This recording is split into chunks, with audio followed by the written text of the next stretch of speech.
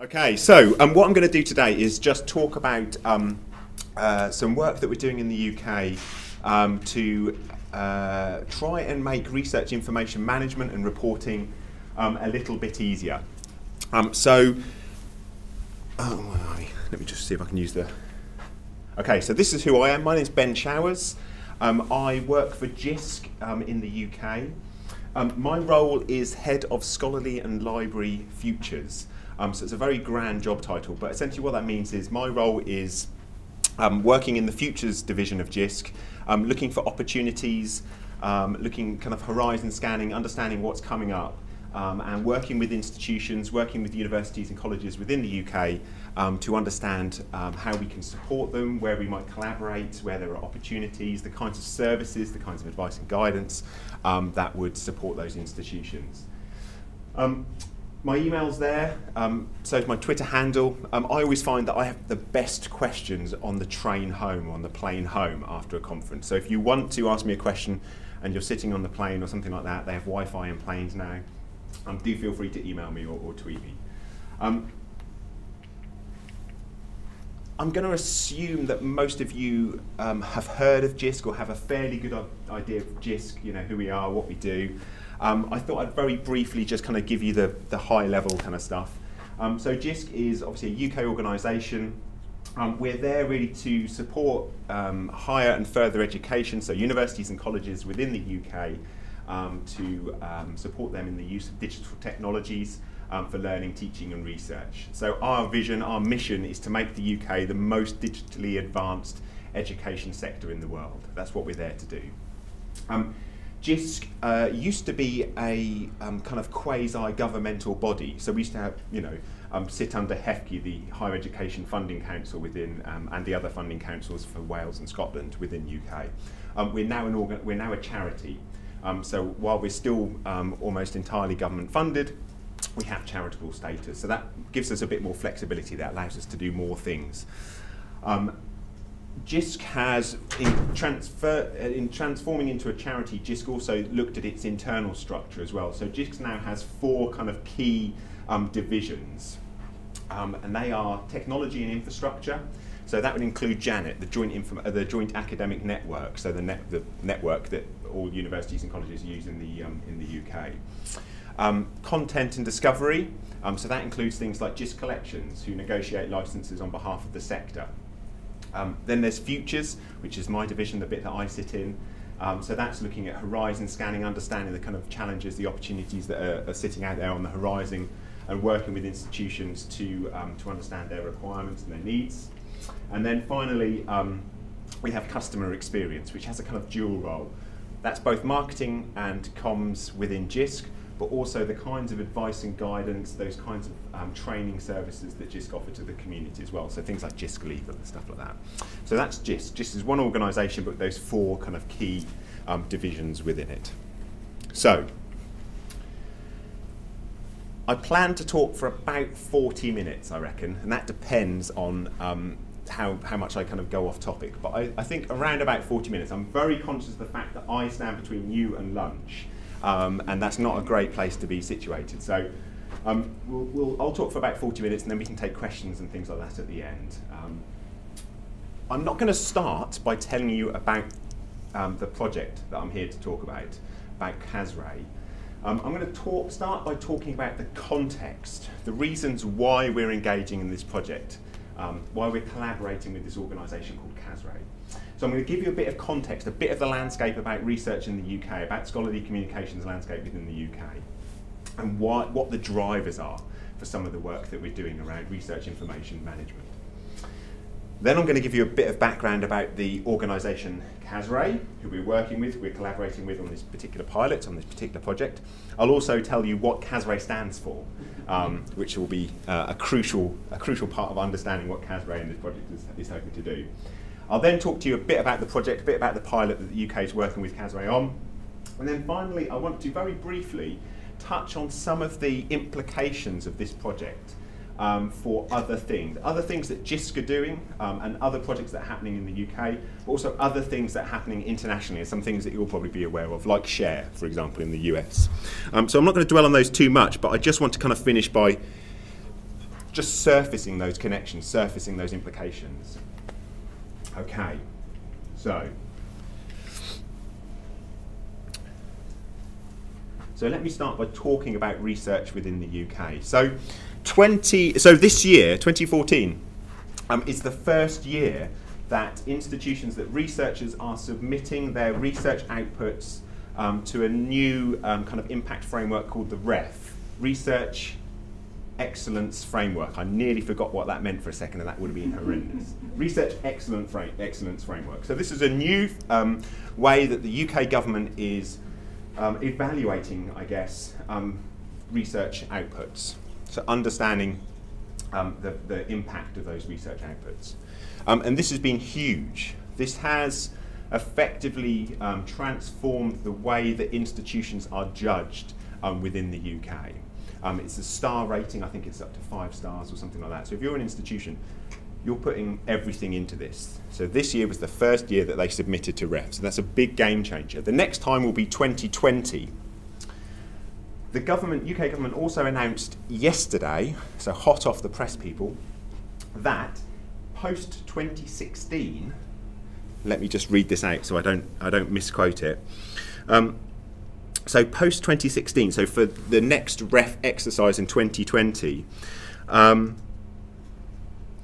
articles and conference proceedings that have been peer-reviewed must be deposited in an institutional or subject repository on acceptance for publication. So that's a mandate by the UK government. So post 2016, anything published has to live, once it's been accepted for publication, has to be deposited in an institutional repository, effectively. So this year, so running up to 2014, most institutions, their mission, their vision for managing their research information and reporting was essentially, we just have to do this. There was no, they just threw everything into this. By 2020, institutions will have to have in place a well-oiled machine. They can't do this on an ad hoc basis anymore. It has to be, by 2016 to 2020, this has to become a well-oiled machine, the way that they report this stuff, the way they demonstrate that they're complying to these mandates. And these mandates aren't going to stay still. These are going to be constantly evolving, I suspect, and new ones will be coming in. And the other big thing for the UK research community as well is open access. That's probably the biggest kind of compliance issue for many institutions, demonstrating that they're complying to these mandates by the UK government. And at the moment, that's a very difficult thing to do, to demonstrate, to make each, to be able to get reports out of your systems to demonstrate that information. They're all hand cranked, as it were. And then there's the kind of broader changes as well. So the changes around things like being able to track funding and understand those different sources of funding. So the UK government is no longer necessarily the de facto point at which research, or the place from which researchers get their funding. Increasingly, it's coming from industry, from commercial and other non-governmental sources. So being able to track those and understand where those sources are coming from, what the compliance and what the kinds of reporting requirements are from those other funders. Increasingly as well, research, as we all know, is becoming increasingly international, interdisciplinary. The project teams are becoming more complex. They're cross-institutional, national, international, and so forth. So again, tracking those collaborations, tracking those things is becoming much more complex. And then finally, certainly for UK institutions, and I suspect it's the same around the world, research is one of those big kind of flag-waving things. This is often what the brand of the institution rests upon. And post-2016, coming up to the 2020 REF exercise, that's going to become even more the case. The effort that institutions will want to be putting into this will be enormous. So this is an opportunity for institutions to raise their profile.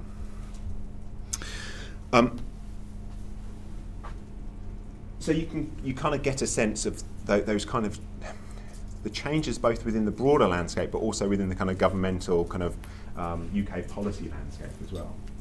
At the moment,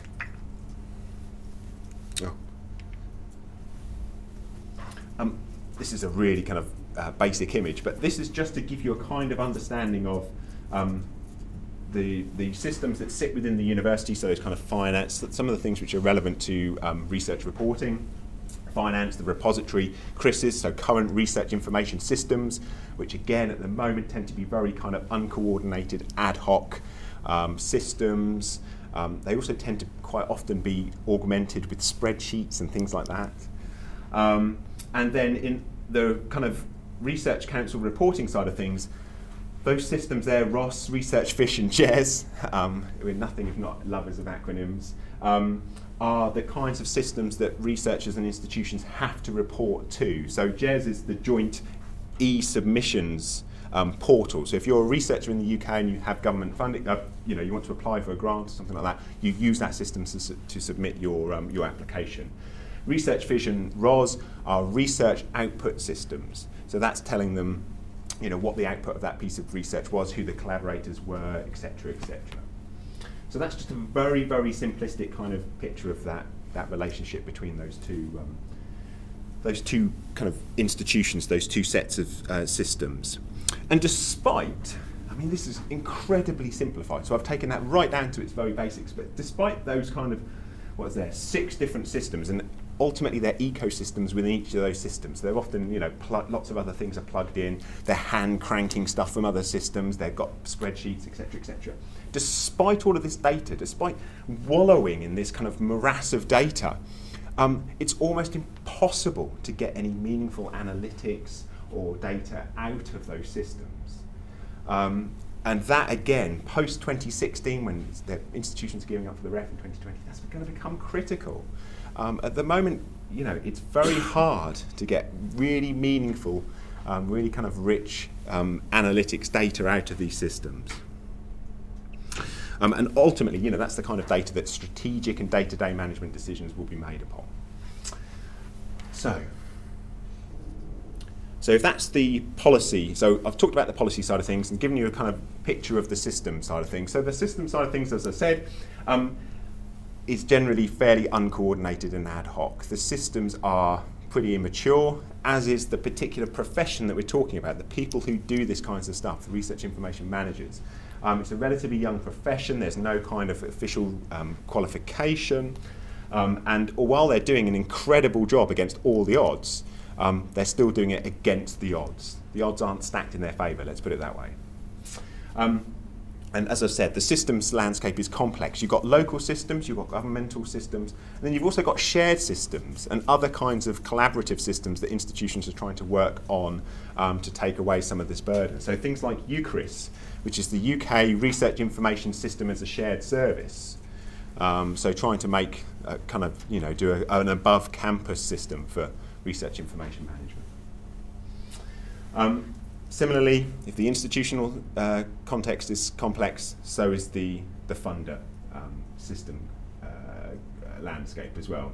Multiple reporting systems. There are also other bodies within the UK like HESA, which is the Higher Education Statistics Agency, which also requires institutions to submit data to them as well. And as I said, at the moment, getting information, meaningful kind of data out of these, actually using these as analytical tools is pretty much impossible. It's very hard. So this really is where CASRAI comes in. So CASRAI is a Canadian organisation.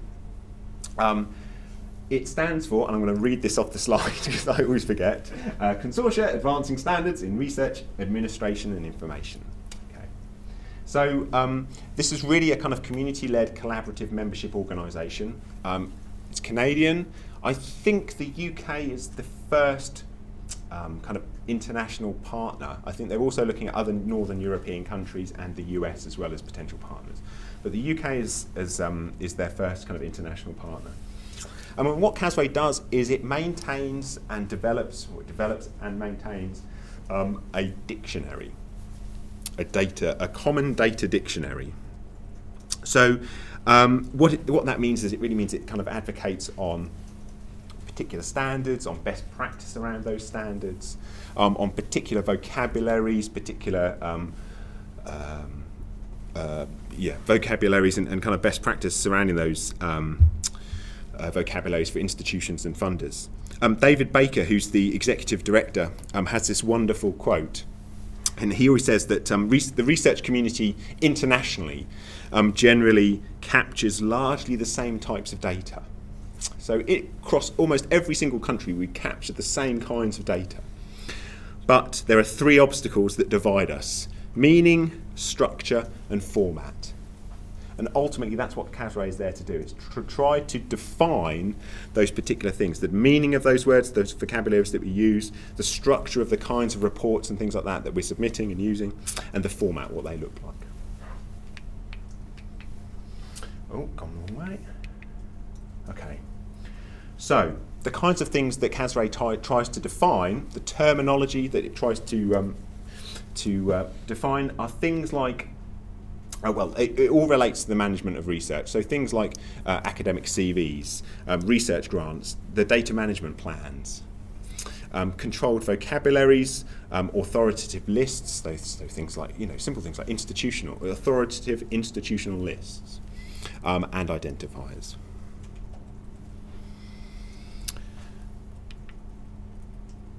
And so it aims to be a single source, a single point, an unambiguous source for data profiles. And by being an unambiguous single point of contact for those sorts of things, it also means it can work with multiple, it's agnostic in terms of kind of vendors.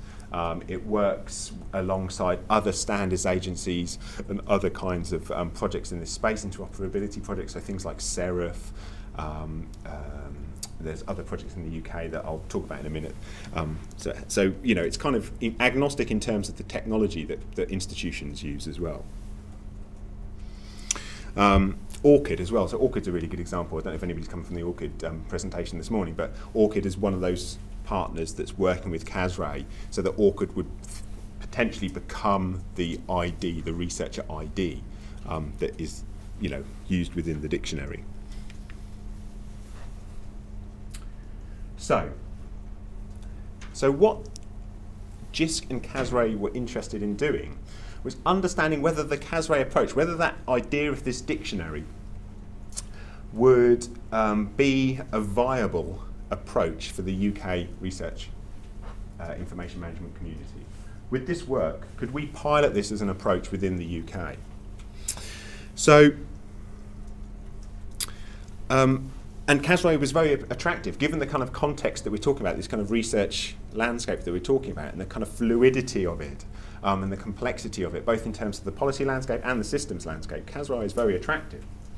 So what we're working with CASRAI on is piloting 3 working groups within the UK to explore 3 priority areas. So we had a meeting in December of last year, 2013, and that meeting worked with stakeholders and experts across the UK to try to define the kind of priority areas that we should look at. So the areas we should work with CASRAI to try to define the kinds of terms, the kinds of vocabularies that we want to use within those areas. And they were, the top 3 areas that we decided we'd focus on were data management plans, authoritative lists, or organisational lists, sorry, for institutions, and research reporting. So things like open access reporting, the kind of requirements that surround that. So data management plans were a big one. They were probably the biggest one for obvious reasons. In particular because of the increasing kind of requirements from research funding organisations around having a data management plan in place. How do you demonstrate that you have that in place? How do you report that effectively and seamlessly? So what we're doing is that particular working group is building on the work of Jisc's DCC, the Digital Curation Centre, and they've developed a tool called DMP Online, which is Data Management Plans Online. So it's building on that work to try to use that as a basis for a particular approach to data management plans within the UK, for UK institutions.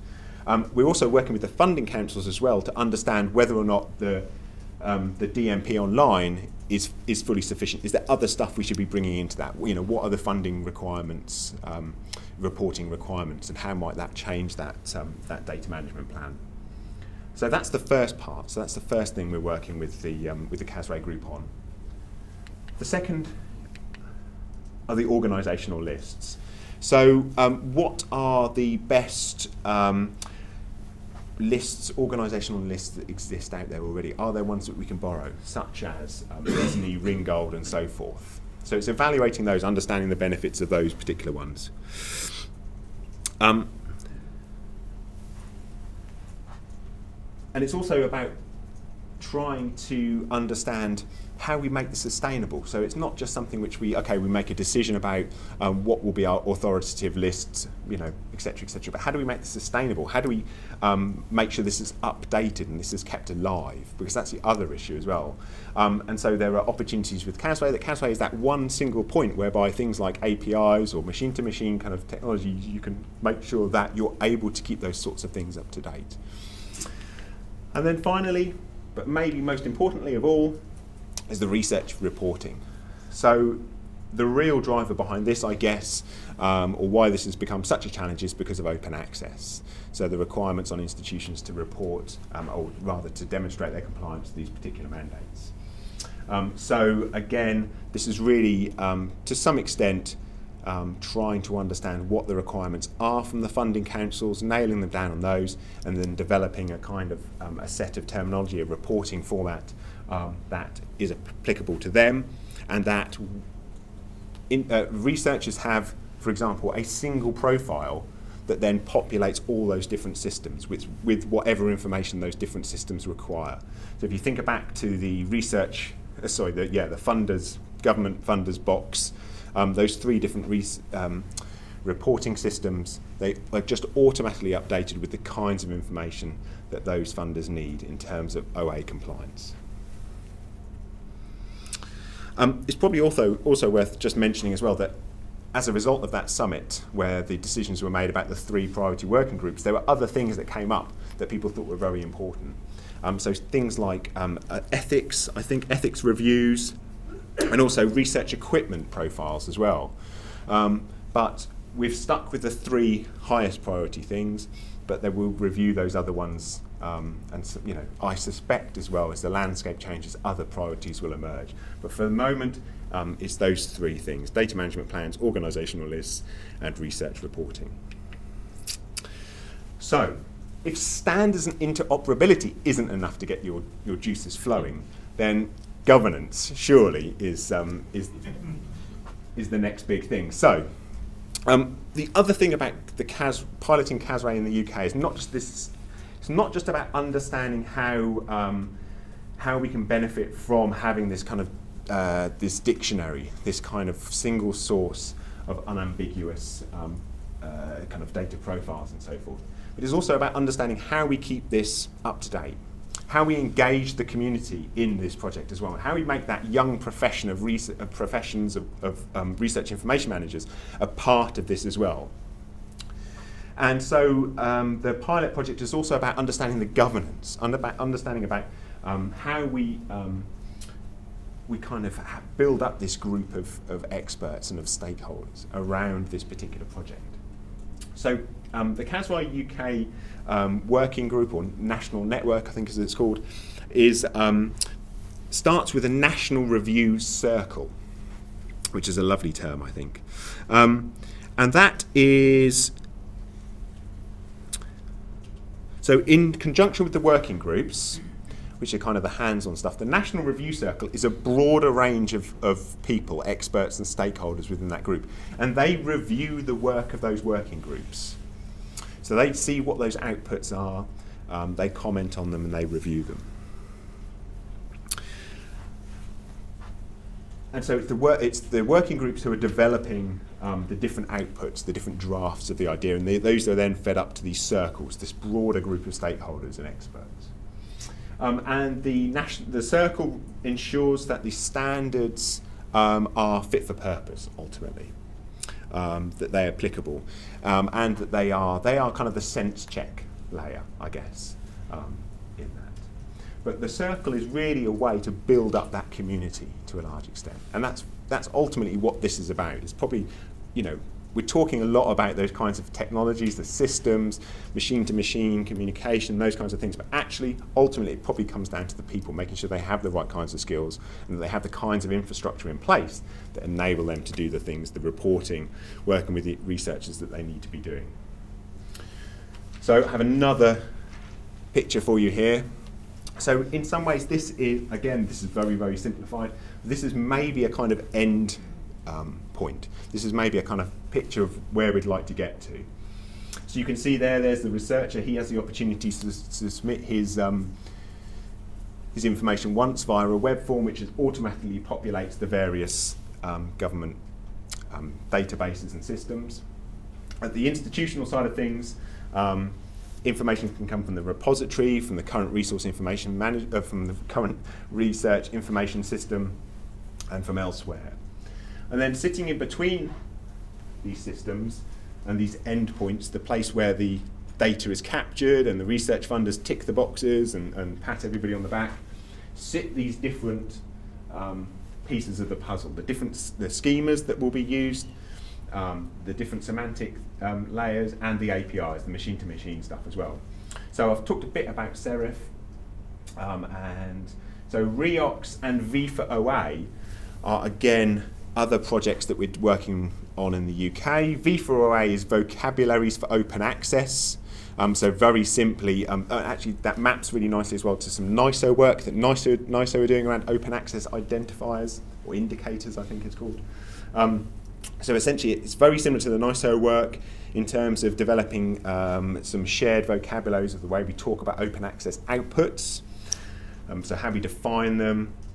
But V4OA goes a bit further. It also talks about how you describe things like embargo periods and license conditions and things like that. Reox is about repositories again. So Reox is a kind of a profile for repository items. And again, this all feeds into the kind of the way that CASRAI is able to be this one point for all of those vocabularies. So once those vocabularies have been agreed, they can sit in CASRAI and essentially be the kind of, I was going to say the smooth operating system. I'm not sure what that even means, but they help ensure that those flows of data go across systems and between systems seamlessly. That's the idea, at least. Okay, so we started off with a very messy picture, I guess. My picture actually didn't demonstrate quite how messy it was, but you have to imagine that it's a very messy picture. This looks messier than my original picture, granted, but that's because most of this will exist underneath the hood. You won't even know that this is there. It will be, you know, it's not important for researchers or for even research information managers to a large extent. Oh. But what's really important, and probably why we're doing all of this kind of stuff, is because increasingly, well, as I said at the beginning, there is at the moment no way, or no very effective way, and certainly not a kind of above campus level, where institutions are able to analyse the kinds of data that they're supplying to research funders, to the government, etc., about compliance. So there's no way for institutions to really effectively track where those hotspots are in terms of research, where money's coming from, where are the real kind of, you know, interesting areas, where are the collaborations, where are the really interesting collaborations, and where are those small germs of things, those small seeds of things, which are looking like they could be the next big thing, where the institution might want to think about resources, stuff like that. And increasingly that's going to become more and more important. It's going to become more and more important as well as open access becomes a bigger part of this kind of space as well. And the compliance side of things is going to become much more complex. So Jisc, so something like CASRAI can enable those kinds of things to happen much more easily and also happen in different places. So Jisc Monitor is a project which is looking at developing a shared service, effectively, for UK universities to enable them to kind of get that bigger picture. So it has and they're developing a prototype of this service. I'm not sure how to describe it. I was going to say dashboard. I'm not sure if that's quite right. But by 2015, they'll have a prototype in place. It's literally just started, this project. And they've developed, working with publishers, funders, universities, even developers as well. And they've developed 4 use cases. And those use cases are around monitoring publication activity, collaboration, and in this sense, collaboration between systems almost, so that interoperability between publisher systems, institutional systems, and so forth. Compliance, so data around compliance, and also APCs, so article processing charges, so the charges that publishers charge for open access publication. So institutions are able to track those. And the idea is that the service will be a kind of a database, a knowledge base for institutional publication activity, connecting publishers to the institutional systems, analysing publication data to determine whether or not something's compliant with a funder mandate, and data on things like how much they've spent on open access charges. So at the moment, it's very difficult for institutions even to track how much they're spending on APCs, on publisher charges for open access. So that's the aim of Jisc Monitor. As I say, it's very early stages. It's just starting right now. By 2015, it will be an open source prototype, or open source code prototype. And it maps very nicely as well. It's trying to do a very similar thing to something like Share in the US, and they had a presentation just before this one. So again, what I wanted to do in this presentation, in a sense, was almost talk about the thing. So from the UK perspective, we're almost starting with the things which will enable those kind of critical pieces of the puzzle that enable things like this to happen. So that interoperability standards and those sorts of developments aren't necessarily the most sexiest of things to be talking about. But what they enable, these kinds of things that can be built on top of them, both by the institution themselves, but also for the sector as a whole, are very exciting. So that's something which in the UK we're very, very excited about. And we're currently kind of, again, Share is in a very similar kind of position in terms of their timeline. They're at the beginning and we're at the beginning, so we're collaborating, we're talking with Share very, very closely. Oops. Okay, so I think,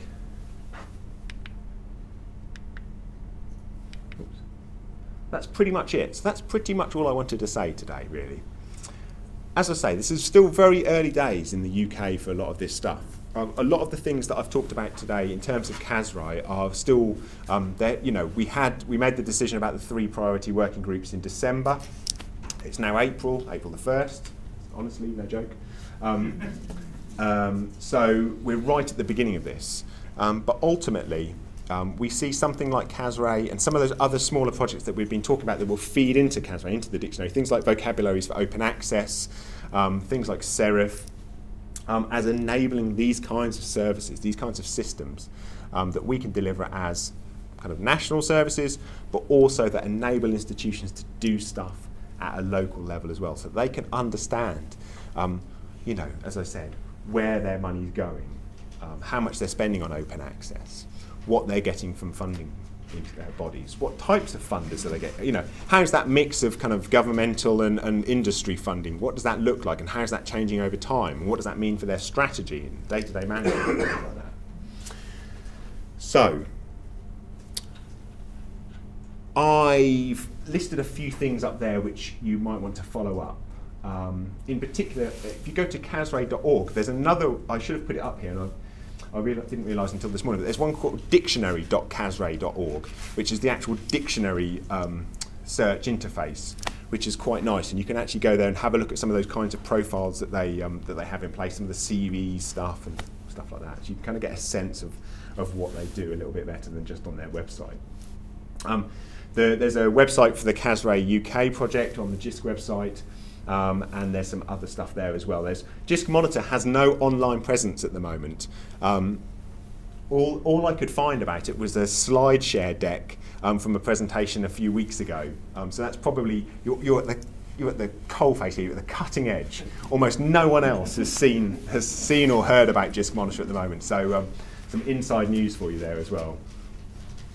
I should also say as well that I've also been very, very lucky that I've got colleagues at Jisc who are working very, very closely on the CASRAI project. Rachel Bruce and Verena Weigert, who's kind of, I almost feel like I'm channeling them. I'm their mouthpiece. I would just happen to be the one that was in St. Louis. So I should say thank you very much to them. And if I'm unable to ask any questions that you might have, or if you want any more information about the project, then do feel free to contact me, but I will probably just pass you on to them because they're much more informed than I am. Thank you all very much. Thank you.